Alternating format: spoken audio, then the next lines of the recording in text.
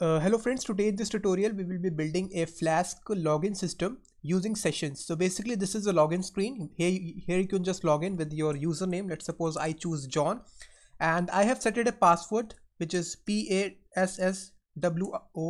So this is password. This is the correct password. So if I submit it, I will be redirected to the profile page, that is welcome John to the protected page. I have also a logout button. If I click this logout, the session will be gone and I will be redirected back to the login screen. And if I just wanted to go to the protected route directly, that is /protected, I will be redirected back to the login screen. And now if I type a wrong password, let's suppose, it will not let me log in. You can see that if I just type the correct password, which is password, and let me just change the username to Smith and submit, you will see that welcome Smith to the protected page. So in this tutorial we will be building this simple login application using Flask. So for this we will be needing 3 files guys. app.py, so this is a Python file, and apart from that just create a templates folder. Inside this you will be having your login form, index.html, and you will be having your profile page which is protected.html. so here I will be deleting all the code and starting from scratch. So right here at the very top we will be importing Flask. So from Flask we will be importing first of all the Flask library, and I will put a comma, and I will be importing the session also, and then I will be importing the render template. This will be useful in order to render the HTML templates inside our Flask application. And also we will be importing the request module in order to make request, and also the redirect. We will be redirecting users, so we will be using redirect. G for the global variables, we will be using global variables, and URL for, that's it. And now after that we will also be importing the operating system module, and then we will be initializing our Flask app.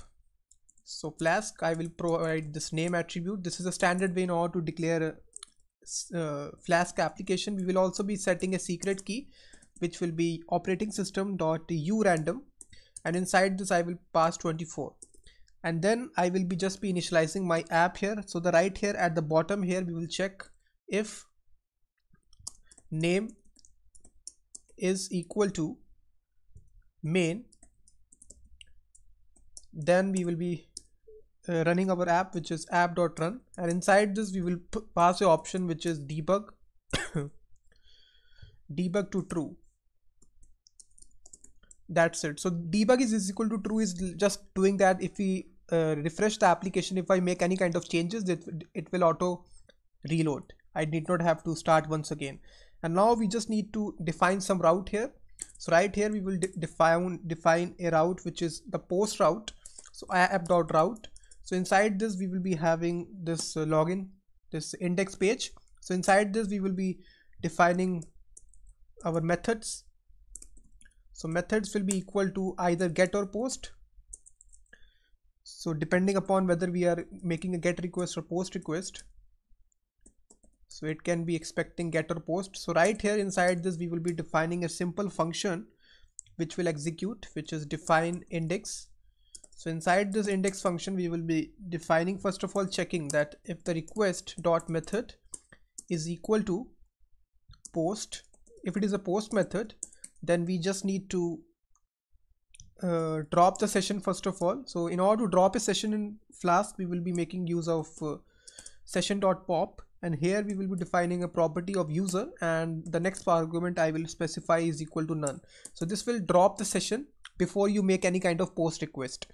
So after that we just need to get the data. So we will be first of all be checking that if request.form, the password, if the password that the user enters is equal to the password that we have defined here, as we have don't any kind of database, so we are just typing a static password. So the password should equal to this password here.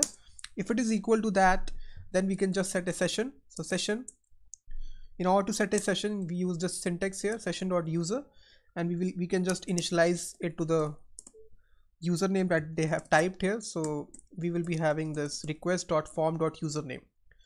So after that we can just redirect them to return redirect, and inside this we can just pass a URL for. So URL for we will be passing protected So we will define this route here of protected. Just before that we just need to go to index.html and make a simple form here before we can just make a post request. So here we will be writing a simple login form, and inside this guys we will be having a simple form tag. The action will be equal to the home route and the method will be post. So inside this we will be having two input fields. First will be for username, input type text, and let me give a name attribute to it of username, and it will be required just for the validation part, required. And also we will be having for the password, so input type password, name is equal to password, and it will also be required. That's it. And now we will be having a simple button in order to submit it, so button type submit. That's it. Or you can just change this to input here, so input type submit. That's it. So this is our form guys. So now if we make a post request, it will come to this route here, and we will be setting our username to the requested, whatever username that they have typed, and we will be redirecting it to this route that is protected. Now we just need to create this route here. And also if the method is not post, if the method is get, we will be returning here return the render template of login screen. So we will be returning index.html. That's it. If the method is a get method, then we will be returning the login form. If it is a post method, then we will be returning this protected route. We just need to create this route here guys. So right here at the bottom we will create this route, app.route. So inside this we will be creating this protected route, and we will define a function which is protected. And inside this, first of all guys, we will check if the global user is set or not. So for that we will be using this G property, G module that we have imported for the global variable. So we are declaring a global variable here. If the global variable of user is set, then we will be returning the render template, which is the protected.html.